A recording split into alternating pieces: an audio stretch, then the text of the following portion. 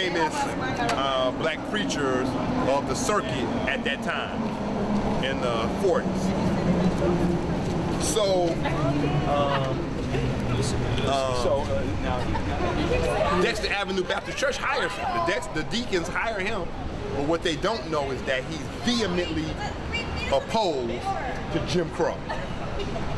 So when he gets to there, he refuses to ride on the back of buses.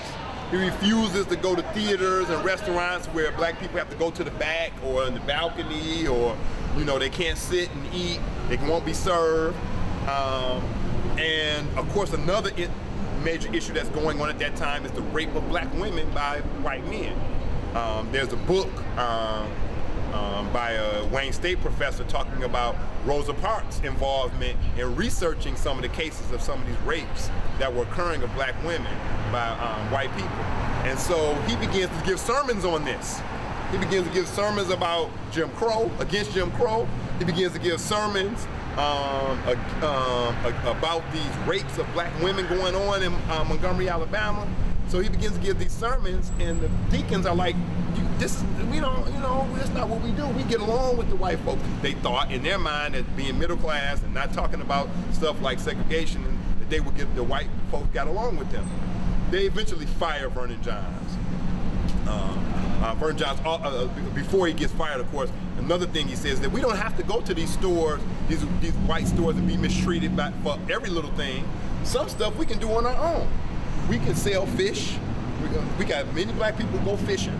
We can sell the fish. We got people raising chickens. We can sell the eggs.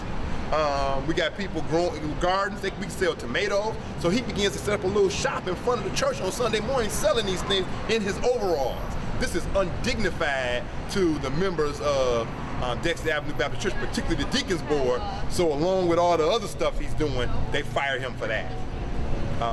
And they say we got to find, number one, a preacher who's dignified, who comes from a middle-class family, who highly educated, like Vernon Johns, but is young and we can control him. He's not so set in his ways like Vernon Johns is. And of course, they hire a young person just graduated from seminary named Martin Luther King Jr. And of course, the rest is history. Martin Luther King Jr. does end up getting involved in the anti-Jim Crow movement, becoming the leader of the Montgomery Improvement Association, which leads the Montgomery bus boycott, and Dexter Avenue Baptist Church is never the same again.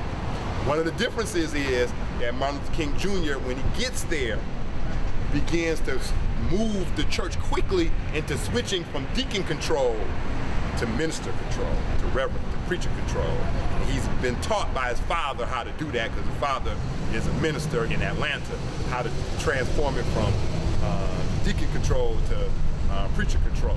So, of course, when he gets to the level of leading this boycott, the deacons can't really fire him by that point either.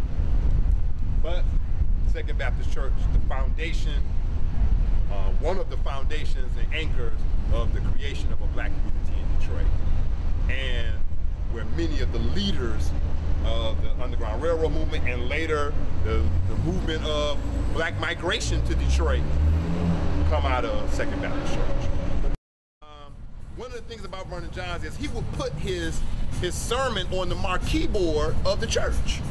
So if you ever go to Montgomery, and you go to Dexter Avenue Baptist Church, you can see the Capitol building, the state Capitol building, and you can actually throw a rock from Dexter Avenue Baptist Church and almost hit the state Capitol building. So anything that was on that marquee would be seen by the governor, the state Congress, the state legislators, the state federal court, judges, all of them would see this.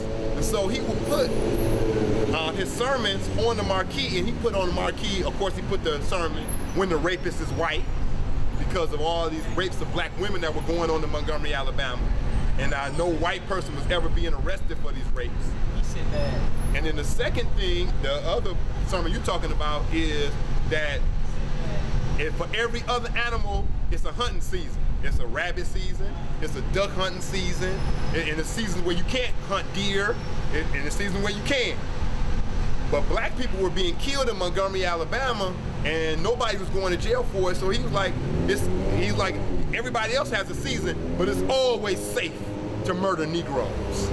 And he put that sermon, the name of that sermon, it's always safe to murder Negroes. He put that sermon, the name up on the marquee board.